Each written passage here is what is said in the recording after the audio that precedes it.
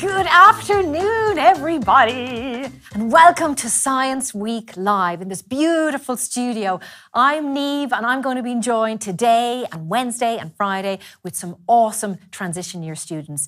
I've been working with these people for the last couple of months. I've been trying to find out where does science fit in their lives, and they went away and they made science reports and they picked people that they wanted to talk to, and they want to share with you today about where science matters to them and some of the interesting things that they're particularly involved in that regard. So we have a really packed show. It's just 30 minutes. We want to hear from you because they've made this show in order for you to tell them what you like as well as a transition year students and other people in school. So 30 minutes, not much time to do it. Today, I'm working with the students from St. Louis Secondary School in Dundalk, my old school, would you believe? And yeah, I think we better just get going, hadn't we? So before we start, let's just see what it's like to actually be a student at St. Louis. Hi, we're students from St. Louis, and this is our school. This is our school. It was founded in 1950 when it used to be a boarding school. It's now just a day school with around 600 pupils. In the school, we have a 15th century castle, which used to facilitate lessons and classes. This is our school logo with our motto, Ut sunt unum, Dieu le veut, meaning that all may be one and God wills it.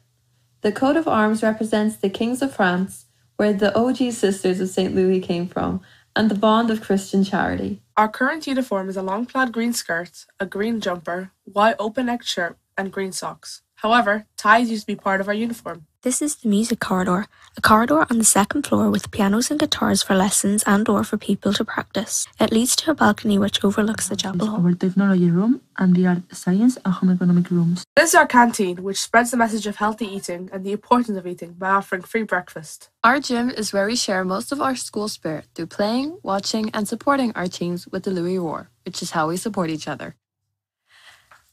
And here they are, the amazing transition year students from St. Louis Secondary School in Dundalk. Hello, you're really welcome. It's lovely to see you. How are things? You good? You keeping well? Great. Okay. Well, I know who you are, but obviously people out there don't know who you are. So why don't you introduce yourselves? Camelia, you start. Hi, I'm Camelia. I'm 15 and I like playing basketball. Lovely. Isabel. Hi, I'm Isabel. I'm 15 and I like music. Lovely. Ellie. Hi, I'm Ellie. I'm 15 and I like reading. Lovely. Ava. Hi, I'm Ava. I'm 15 and I like to play Gaelic. Circa. Hi, I'm Circa. I'm 16 and I like to dance. And Kaylee. Hi, my name's Kaylee. I'm 15 and I like horse riding. Brilliant. So we're here. We've been working together for a couple of months now, haven't we? We've been talking about science a lot over the last couple of weeks. And you've taken that and you've made movies and you've selected people to interview. So let's go through what can we expect in the show today. Camelia. Thanks, Niamh. Some of us here made a science report about space telescopes such as the James Webb Telescope, the Hubble and the ILO4, which is an Irish-based telescope. Great, I look forward to that. And Isabel, what else? We also interviewed Jeff Hoffman, an ex-NASA astronaut, an astrophysicist and current MIT professor. Is he connected with your report about the telescopes in any way? Yeah, he actually went up in space to fix the Hubble. Wow, my God, I'm looking forward to that interview. Great, thanks Isabel. Ellie, what else is happening? We took a look at the Science Week activities and then we're going to interview Aoife Raleigh, who has a show called Strong Women. Oh, great, that sounds good. Yeah, it's good to talk about Science Week because of course it is Science Week. Ava, what else? Looking at a report on how to kick a Gaelic football or just any football. Very good, the science, that very good. Circa, what else? For anyone with any questions or anything, to make sure to put them in the comment box. Yeah, we're going to be looking at them at the end. Yeah. And Kaylee, anything else? We're going to be interviewing Dundalk FC player Brian Gartland. Wow, that's a lot. We have a lot to get through and we want to hear from you. So don't forget, tell us where you are, what you're doing today. It's all for you today on the YouTube channel. So we better get cracking, had we? We've a lot to get through. So let's look at this science report, which is all about 3 telescopes, the 3 telescopes that our groups looked at. Take a look. Hi, welcome to our video about space telescopes. The Hubble. What is the Hubble? The Hubble is a large solar-powered telescope that was launched to orbit outer space on April 24, 1990. The Hubble takes very detailed pictures of planets, stars, and galaxies from up to even billions of light years away from Earth. The Hubble orbits about 535 kilometers above Earth and travels around 5 miles per second. The telescope orbits the Earth around 15 times every single day. What makes the Hubble different from telescopes we use on Earth? Well, the Earth's atmosphere alters and blocks the light that comes from space. The Hubble orbits above the Earth's atmosphere, which gives it a better view of the universe than telescopes have at ground level. The Hubble uses a digital camera to take pictures and uses radio waves to send the pictures through the air back to Earth. The Webb telescope, also known as the James Webb Space Telescope, or JWST, is a space-based observatory with the aim to observe the early formation of galaxies, planets, and stars after the Big Bang. It can observe as far as 100 million years after the Big Bang. For comparison, the universe is 13.8 billion years old. To do this, it uses infrared wavelength observation methods that detect heat radiation, but therefore the telescope itself must stay very cold at around -223 degrees Celsius. It also has a massive shade to protect it from the sun. It's roughly the size of a tennis court. There are also other technological feats that the Webb features, like its primary mirror, which is 6 times the size of the Hubble's, but only half the weight. And it's covered in gold, so it's optimized for infrared light. Well, it is a very thin layer of gold. The total mass of the gold used is around half the mass of a golf ball. It was launched on Christmas 2021, and now orbits the Earth at a bigger distance than the Moon does, and is at the beginning of its around 10-year-long mission. The James Webb Telescope is named after James Edward Webb, NASA's second administrator. Webb is best known for leading Apollo, a series of lunar exploration programs that landed the first humans on the Moon. However, he also initiated a vigorous space science program that was responsible for more than 75 launches during his time, including America's first interplanetary explorers. Webb supported science behind the scenes as well. Shortly after assuming the job vacated by Keith Glennon, Webb enhanced the role of scientists in key ways. He gave them greater control in the selection process of science missions, and he created the NASA University Program, which established grants for space research, funded the construction of new laboratories at universities, and provided fellowships for graduate students.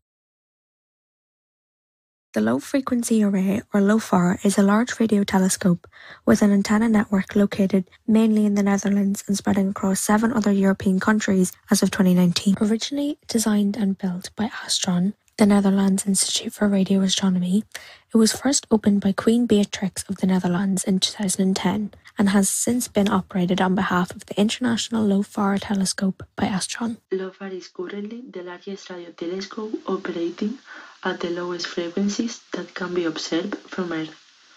Unlike a single dish telescope, LOFAR is a multi-port sensor network with an innovative computer and network infrastructure that can handle extremely large data volumes.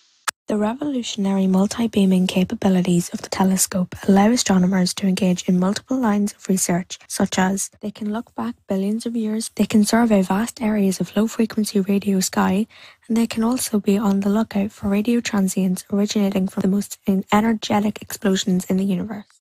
That's it for now. We hope you enjoyed our video and learned a lot about the telescopes. Bye!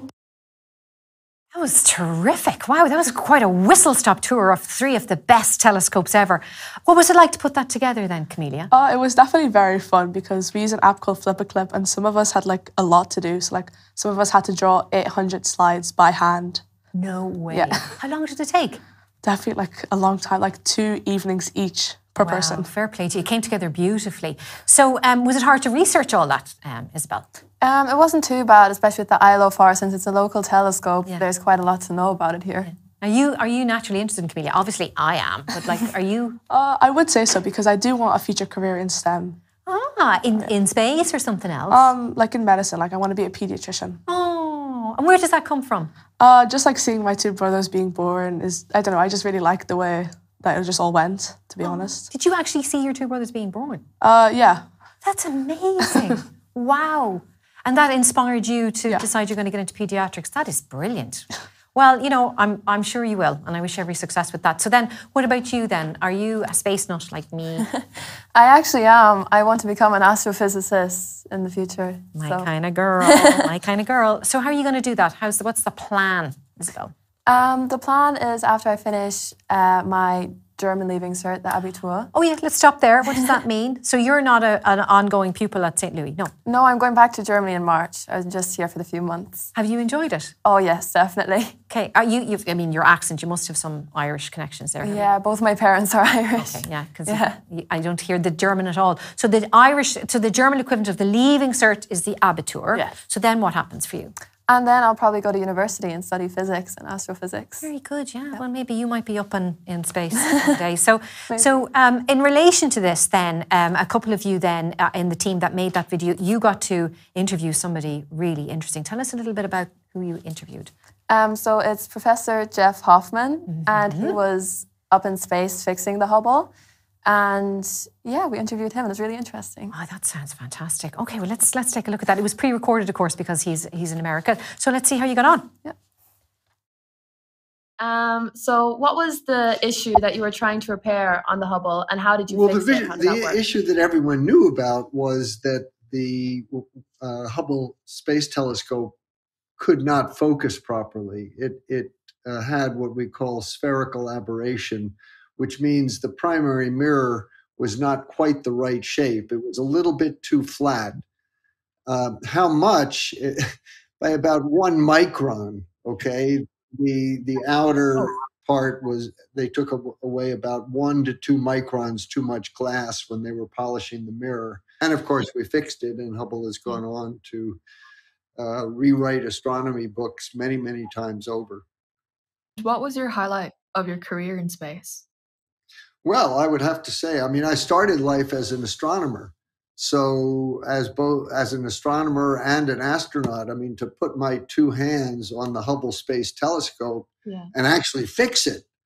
I mean, I knew how important it was to the astronomy community, not just to NASA. People who didn't live through that era don't remember what an absolute disaster it was after they discovered that Hubble couldn't focus properly, after people knew that it had cost over $1 billion and people had such high hopes for it.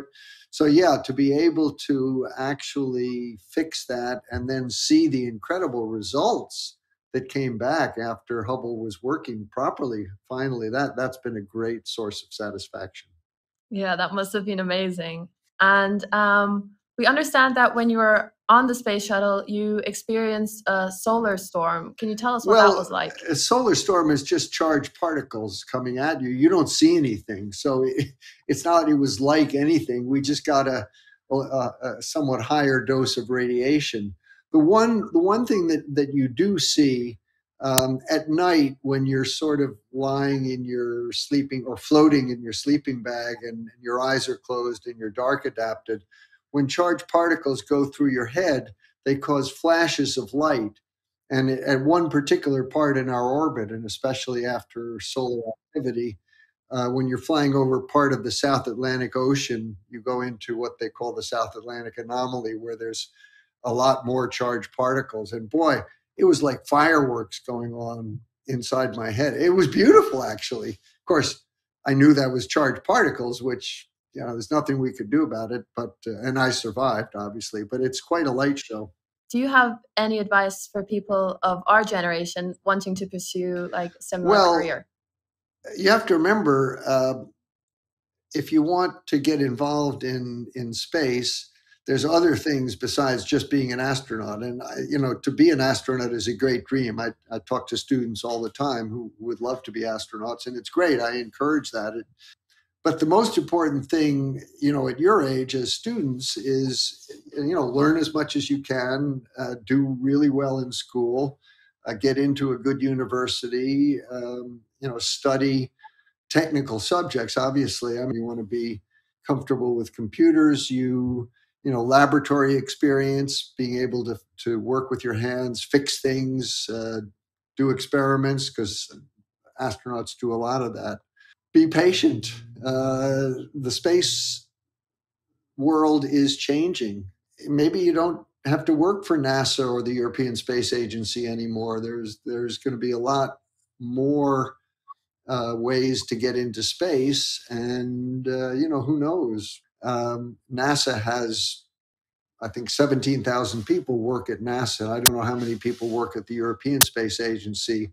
but only a very small number are astronauts. But everybody who's involved in, for instance, the current Artemis program of going back to the moon, they all feel that they're part of it, even if they're not going themselves. And it was the same thing back in the Apollo program. But work hard, don't give up, and who knows where that will get you. So good luck to you all, and it's been a pleasure talking with you. Thank you so much. Yes. Thank you for Bye-bye. your time. Can you believe you were speaking with an astronaut? What was that like? Well, I was watching, but it was really cool to just hear him talk about his experiences, because it's not every day you hear an astronaut speak about space. No. What about you, as somebody who loves space? What was it like, Isabel? Oh, it was amazing. Especially it was the first time talking to like an astronaut like that. So it was an amazing experience. Yeah. And he's kind of royalty as well, because he physically was touching the Hubble Space Telescope, which we all love anyway, whilst being on a spacewalk and looking down on Earth. That's incredible, isn't it? And you got to interview him, and you did an awesome job of it. Well done to both of you. So, Ellie, I know from Isabel that she's obviously a space nut. What about you? Are you into space? I'm interested in it, but like not as a career, just kind of a hobby, I guess. Yeah. So where does science kind of situate for you? Because this is what the show is about, is where is science relevant for TYs? What about you? Well, I feel like it's relevant in like everyone's life because, gravity is science technically. Obviously, yeah. And like medicine and stuff like that, so it's very important. So And for your future, what do you want to do then? well, I want to be a journalist, but You're doing a great job here. So, So But it's great that you have some place for science in your life. So that's good. That's good. Okay, well, thanks very much. You better keep going. Okay, so in addition to these amazing TYs, the St. Louis Secondary School also got involved, and they have put together some brain teaser questions. And here is the very first one. Listen hard. It comes in fast. You're going to hear it just once. So let's hear it. How much do all the people on the earth weigh? Oh, how much do all the people on the earth weigh? Right. And don't forget, we're coming live here on YouTube on the SFI Discover channel. We want to hear from you. We're making this show for you. So where are you? What do you think of the show? What questions do you have for these amazing students that I've been talking to today? So, and speaking of amazing students, Circa. Hello, how are you? Hello, good. What are we talking about, Circa? Louth Festival. The Louth Science Festival. Very first year this year we have an official Louth Science Festival, and as fellow inhabitants of Louth, that is good. So what's been going on for the Louth Science Festival? There was an agricultural dig last week, and you did a talk last Saturday. I may have done a talk or two, that's right. And there's like stuff in it for school, like there's visits from the Air Corps and Circus 250. Yeah, we got a visit, from the Army last week. What was that like then? It was very good, They told us like their experience and how to get into the Army and like different rules of the Army. And very, very good. It was good, Very good. Did it make you want to join? Not really, no, but it would, if you were interested, it would get you a good eye into things. Yeah, very good. And then so I've been asking as I've been talking to people, so what about you? Where is science for you? So the Air Corps, I keep saying the Air Corps, the Army Corps came to the Louis. Yeah. So would you have gone to them if they were not going? I don't think so, no. Okay, why not? I think of like science now, I feel like it's more just a subject for a lot of people my age. I have work to do. Okay, so how can I get you to engage in science? I think if it was more like, if stuff was more interactive. All right. Like if it was like a carnival or something, or like stuff at big things, interactive things, like I think you'd learn more because you don't realise that you're actually doing science. Okay, yeah, I agree with you. No, I agree with you. I mean, that's where I am as well. I think I like to make science part of every day, which is why we started this project. So you're saying like a festival, there happens to be science things going on, but there are other things happening as well. Yeah, more people would go and be aware of it then.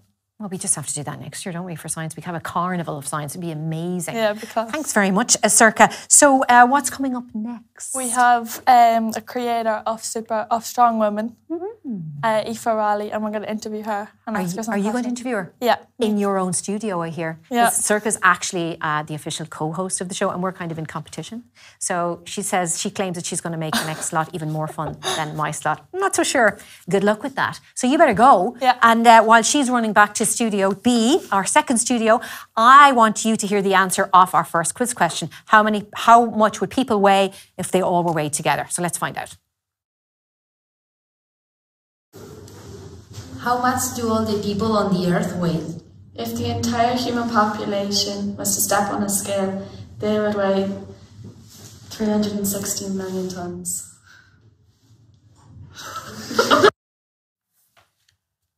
Hello, girls. Hi. Hello. So this is live, and technically we're not able to speak to the amazing Aoife Raleigh. I met her actually. She is amazing, and I saw her show Strong Women. It is absolutely brilliant. Just going to have to take my word for it. Yeah. So this is your studio. What are we going to do, Circa?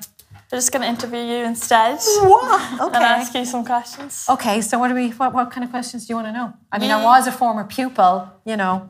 You did a talk last week in the Dundalk Library. I did. What was that like? So what I was doing was, I'm a space nut. Are you into space?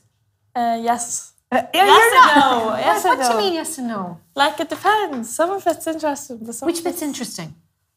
Like the planets and people that go to them. Like we went to a talk last week and that was interesting. Yeah, you did. It was at Pat Norris. So he was involved in the Apollo mission, wasn't he? Yeah. And he's Irish. Yeah. What was that like? It was very good. It was interesting, yeah. Yeah, really good. So you want to know what I did? Okay, so I was in the Dundalk Library, and I'm trying to, I love all things space, and I'm trying to be a really good space reporter. So I had an amazing year. Like, once COVID ended, I literally said, right, that's it. I've got to start covering some launches. So I got to go to NASA Kennedy, and I saw the launch of our European Space Agency female astronaut Samantha Cristoforetti, and then. Actually, it's great that we're talking about this because we're about to watch a launch to the moon of this new rocket, a part of the Artemis program, which is launching on Tuesday night and Wednesday morning. So I've been following that. So that's what the talk was about. And there was families there, and there was older people, younger people, and I think there's definitely an appetite for space. Yeah. Would you like to ask me, Kaylee?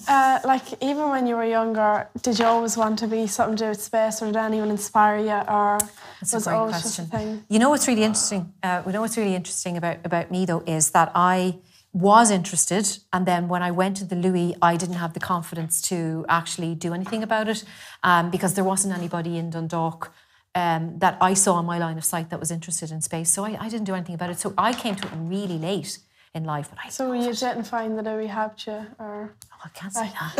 I love the Louis. Like, I actually love. But they didn't have no one in it wasn't in school. It wasn't in school that it was inspired that you wanted to do something with space. Well, I had a really good physics teacher. Upon yourself. Yeah, it was, because it came from my house, because Dad was mad into space, and then it kind of just absorbed into me. But I had a really good physics teacher, Mr. Kelly. I loved it. I absolutely loved it. And I had the tie. You guys don't wear the tie. No. Well, it's unbelievable, isn't it? Ellie, what question have you got for me? I think someone told us you wanted to go to space. Yes, that would be true. I do want to go to space. I'm not as an astronaut. I want to go as a kind of just like myself, just to see, because I'm a talker, obviously, and I love reporting on things. So I want to just go as a reporter, just to see, because it is really scary. Astronauts don't tell us the half of it, so I would just like to go as a normal person and go, oh my God, this is terrifying. That's what I'd like to do, But yeah, this was great. This is your studio, is it, Circa?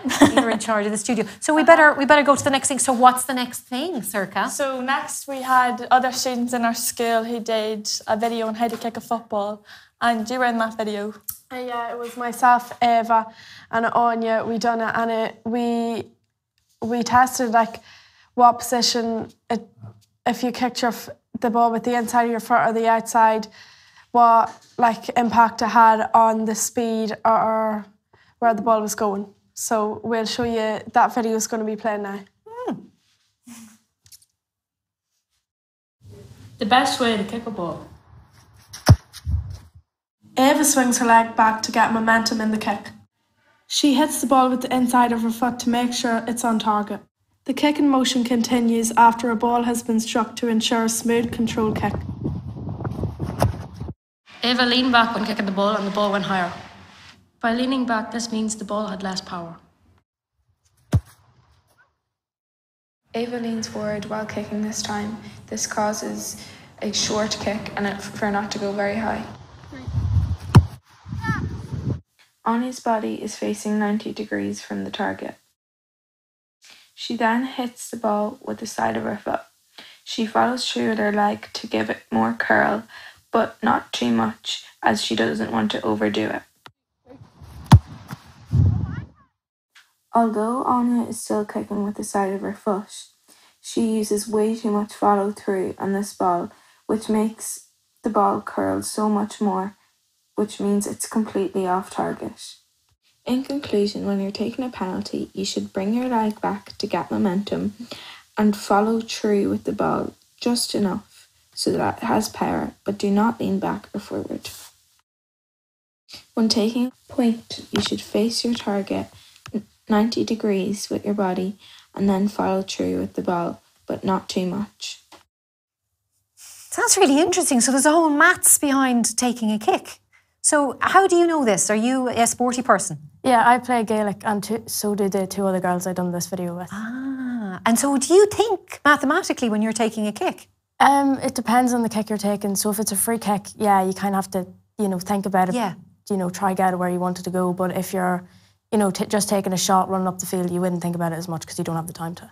And so does it come with experience that you know where your body goes? Like, how do you learn where to place your body if you're not thinking mathematically about it? So it's like, it's hard to explain without, having something ahead of me, but if you're on the left side, you need to know where to hit the ball at the bottom or how much power or if you're gonna follow through with your leg or not.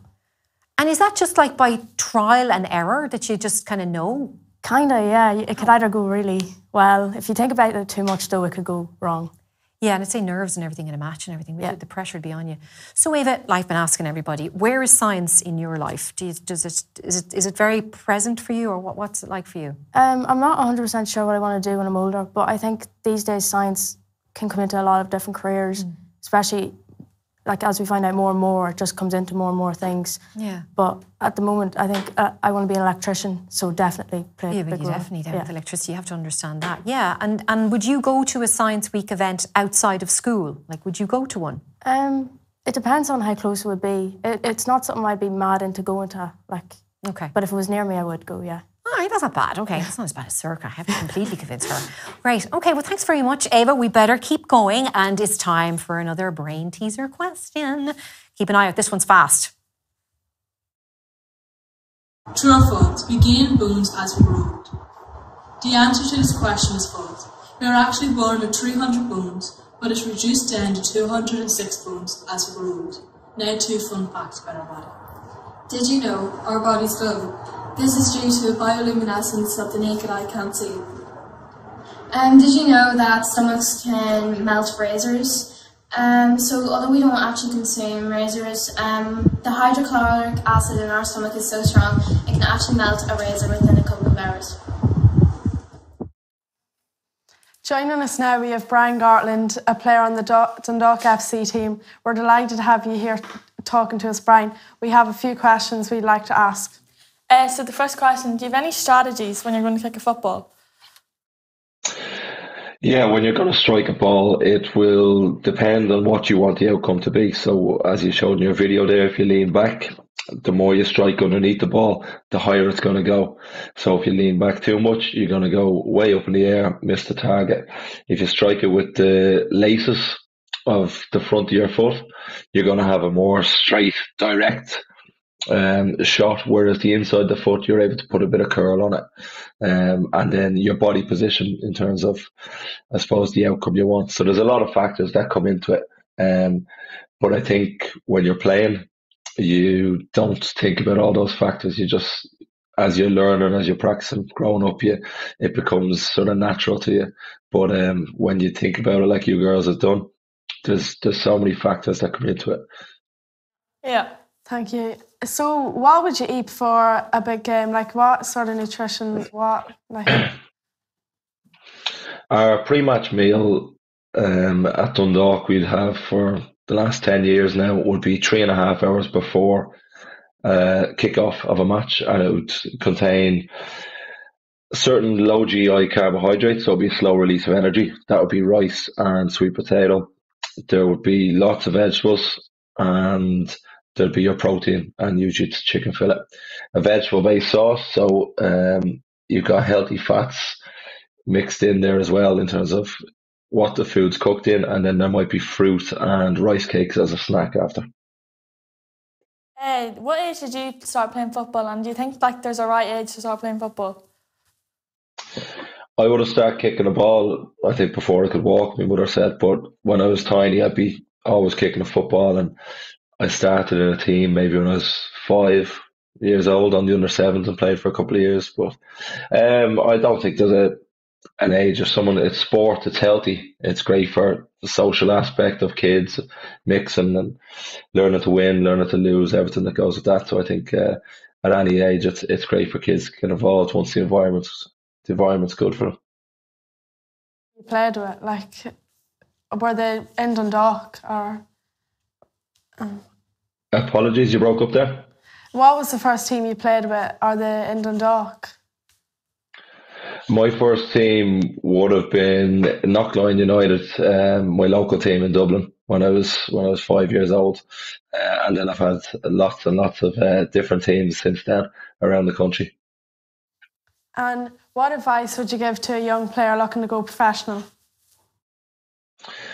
There's four sort of aspects of football. You've your tactical, which is having a good head for learning the game. So you've got to learn positions. There's a lot of different movements, different patterns. There's technical, which is about your quality, being able to play with the ball. Your physical is very prevalent these days in terms of you have to be able to be fit, be strong, be hold your own, and then mental. You've got to learn to take a lot of knocks and learn to fail, learn to lose over and over and over again, and be able to bounce back. So, but the biggest thing is to enjoy it. Practice hard, work hard, and always enjoy it, because that's why we play sport. Yeah, thanks for that. Thanks for joining us. No. Bye. We have one last Thanks, quiz question, so let's see if you can answer it. The Eiffel Tower can grow in length during the summer. True or false? True. When substance is heated, the particles move more and it takes up a larger amount of volume, especially in bridges and towers which contain metal, for example iron. Oh, it's nearly over. Our program's nearly over. I don't want it to end. I want to keep you with me forever. All right, all we have left to do is see what people have been communicating with us online, and I think we have had a fair few responses. So, Camelia, tell us. Lucas says, I'm very curious as to why the Artemis launch has been delayed a few times. Could you explain the reasons why? Do you want me to explain the reasons? Okay. Yeah, Lucas, that's a great question. The reason it's been delayed is that they had a problem filling the main tank in the centre. It's full of liquid hydrogen and liquid oxygen, and once they start filling liquid hydrogen, it was leaking all over the place. So they've had problems with leaks, but they promise that it's all going to be okay, and we have fingers crossed that it will launch on Tuesday night, Wednesday morning, and I will be live streaming it. You can join it on my Instagram page, so it's a shameless plug. What else? Darren asks, what is our favourite thing about science? So what's your favourite thing about science? Anybody want to answer that? Isabel, what's your favourite thing about science? I think for me personally, being interested in space. Yeah. It's just learning the reasons behind things, why something works the way it does. I think it's really interesting knowing. Yeah. What's your most interesting thing about science? As somebody who isn't into science, what's the one thing that stands out for you, Circa? How everything works. Like, there's science behind literally everything. It's crazy. My God, she's amazing. Got it. That's fantastic. Anybody else? What's your favourite thing, Ellie, about science? I guess science is the ability to help other people, especially sick people. Yeah, that's really good. Do we have anything else? Anybody else? Eva says, what was the best part of being involved in making the show? Now, what was the best part of being involved in making the show? Go on, Eva. Time out of class. Oh, thanks. That's great. All those hours that I put in. What about you, Kaylee? What was the best thing about it? Like the experience, like I wouldn't have been here only for school, and thanks, Niamh, for taking us. Yeah, it was good, and we learned stuff. Yeah. We learned stuff, like I learned stuff about science, and it was whatever we were interested in, like kicking the ball, but it was very good. Yeah, well, I've loved it. I mean, I really have. I've loved getting to know you over the last few weeks, you know. There's one here. You wanted to say... Oh, yeah, we want to say hello to Sean, who is signing today. Yes, so thank you very much, Sean. He's doing an awesome job. Thank you, Sean. Let's all wave at Sean. Thank you, Sean. He's waving back at us. Thank you. So it's time to wrap up the show. Maybe we'll just stay here, will we? Thank you all so much. I've really, really loved working with you over the last few months. You know, it's been lovely. And it's not just you guys. There's another 5 girls. Do we want to say who they are before I thank them? Yeah, so there's Anya Murray, Molly Callett, Molly Halligan, Jessica Zhang and Natalia Palma. Yeah, we just couldn't have everybody in here today, so we had to choose for that. And of course, we have to thank your teacher. Yes. Anne-Marie. She's amazing. Anne-Marie, you're amazing. You're amazing. And I want to thank all of you, Circa, Kaylee, Camelia, Isabel, Ellie, Ava. I've loved getting to know you and the other 5 girls. I want to thank SFI for letting this show happen, particularly Michael and Rebecca. I want to thank my partner in crime, Diego, who puts things together, this amazing studio, and everybody at St. Louis. So all we have to do is just say goodbye. Let's all wave goodbye, and we'll see you on Wednesday. I'm going to be with Regina Monday for more of the same. But for now, the St. Louis Secondary School, it's over. Say goodbye. Bye.